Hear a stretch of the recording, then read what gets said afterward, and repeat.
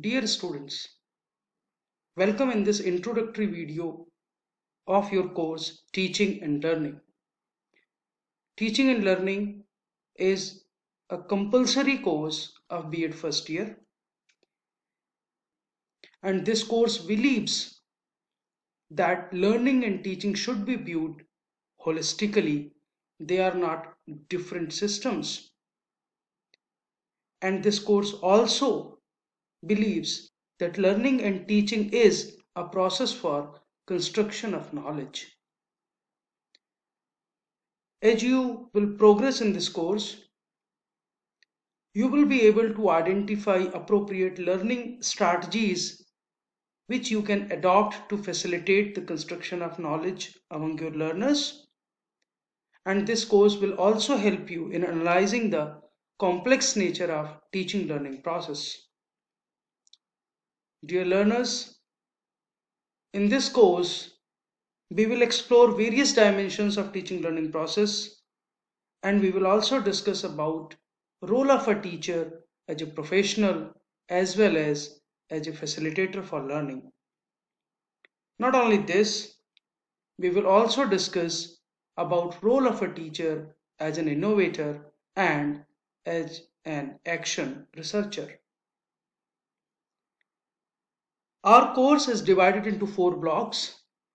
Block 1, learning perspectives and approaches. Basically focus in this course is on understanding the meaning, nature and processes of learning along with different theories of learning and approaches to learning. The second block of the course is basically focusing on the learner. So the title of the block is understanding the learner. Who is learner? What are different types of learners? What are the factors which are related to learner and which are associated with learning, like intelligence, personality, attitude, aptitude, motivation? All these have been discussed in detail in this block. The block 3 of the course is dealing with the teaching learning process. So we discuss in this block about teaching as a profession. We also discuss role of teacher in providing dynamic curricular experiences. We will talk about different planning, whether it is annual planning, unit planning or lesson planning. We will also discuss about different resources which you can use to facilitate teaching learning and how you can manage your classroom.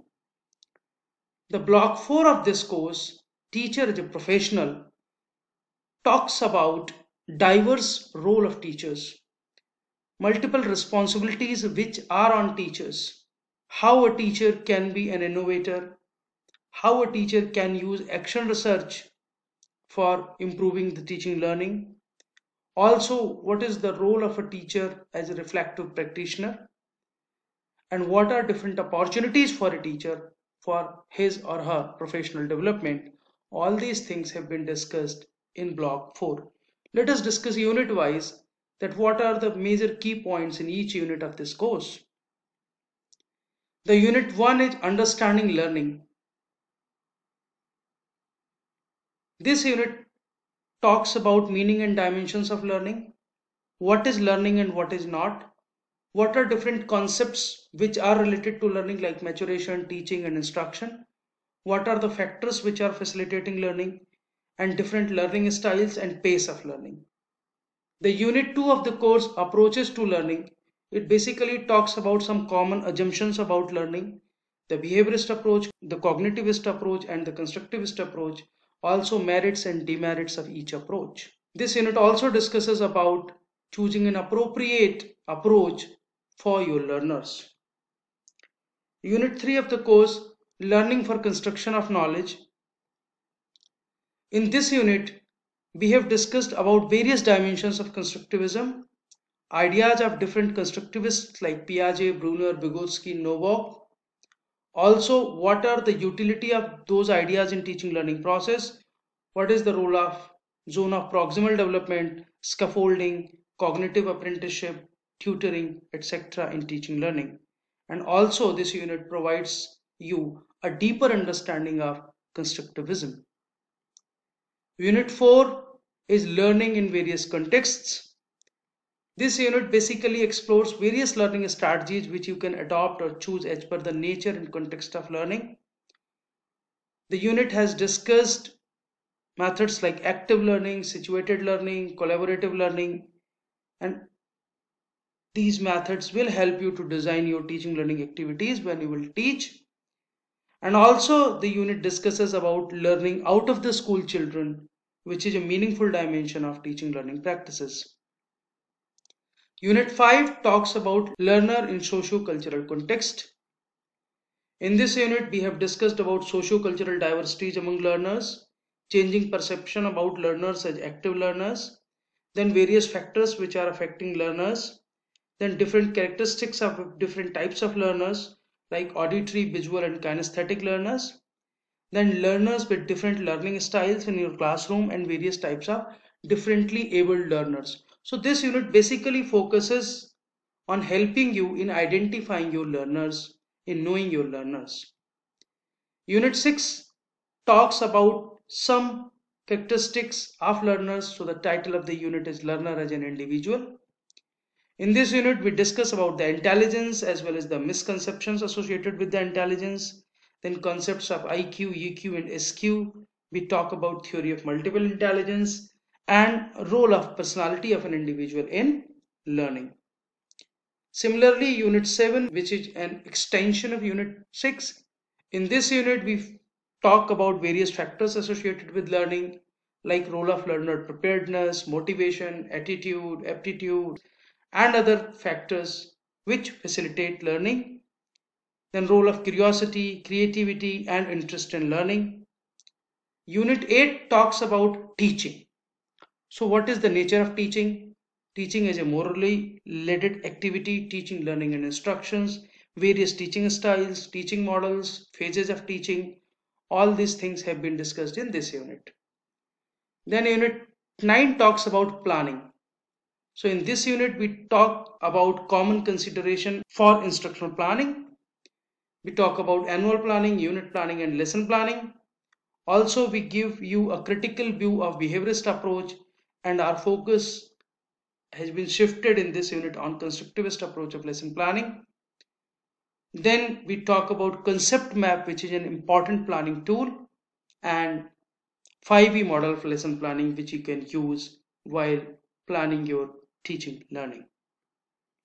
Then unit 10 talks about organizing teaching learning. So in this unit, our focus is on exploring various approaches of instructions. Then we talk about traditional teacher-centered approaches, some learner-centered approaches, and some group-centered techniques. And we also talk about different cooperative learning techniques which you can use in your classroom. Then unit 11 of the course, teaching learning resources, focusing on various types of learning resources, classroom, learners and their experiences as learning resources, then how you can develop improvised resources, how you can use different ICTs as a resource in your teaching learning, and also how you will identify and select a resource and integrate it in your teaching learning. So different criteria have been discussed in this unit. Then unit 12 of the course discusses about managing classroom teaching learning. In this unit, we talk about understanding the learner's need for organizing teaching learning.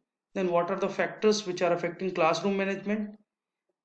Pluralistic classroom, managing behavioral problems, time management, all have been discussed with techniques and methods. Then organizing teaching learning experiences to facilitate learners. Unit 13 of the course talks about teacher in diverse role, teacher as a human being, then what is the effect of teachers' belief, behavior and practices on teaching learning process, then role of the teacher as a planner, manager, content provider, facilitator, leader and co-creator, and role of teacher in diverse perspectives. 14th unit of the course talks about teacher as innovator and action researcher. So in this unit, our focus is on innovations in teaching learning process, then what are different types of innovation, then what is a role of a teacher in bringing innovation, then we discuss action research, what are different forms of action research, how you can conduct action research, what is your role in doing external research and reporting it. Similarly, in Unit 15, our focus is on teacher as a reflective practitioner. So here we talk about reflection, its need and importance. Then we talk about different types of reflections, then strategies and methods for reflection, then practices to become a reflective practitioner. And in the last unit of the course, that is on professional development, we talk about the need of professional development as well as facilities available for continuous professional development of teachers.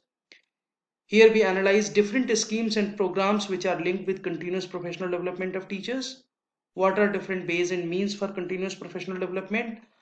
How you can utilize ICT mediated professional development opportunities, and you can grow as a lifelong learner. So dear learners, if you are not getting our study material, then you have two options. The one option is our IGNOU course website, from where you can download our study material. The second option is IGNOU e-content app, which is on Android, so you can download material from here on your mobile phone. If you see the structure of any unit in our course, you will find there is some opening section, then there is main body which has content, and there are some ending sections. So our suggestion for you is that please read carefully each and every unit. Don't jump sections, go section by section. Read at least one section in one sitting and use the marginal space given in the unit to jot down your important points, points for further clarification, or points for extra study. We also suggest you that after completing one section, please attempt the check your progress exercises given after the section. Compare your answers with the possible answers given at the end of the unit and reread the content if required. After reading of a unit, you should write answers of the questions given at the end, and you should perform the activities which are suggested. You are suggested to attend the counseling sessions which are on weekends at your study center. Share your queries with your peers during counseling, take their views, make best use of our material, and supplement your reading with other easily available resources. So dear learners, begin your journey for becoming a great teacher. I hope that this discussion will help you in understanding the course, teaching and learning. Thank you very much.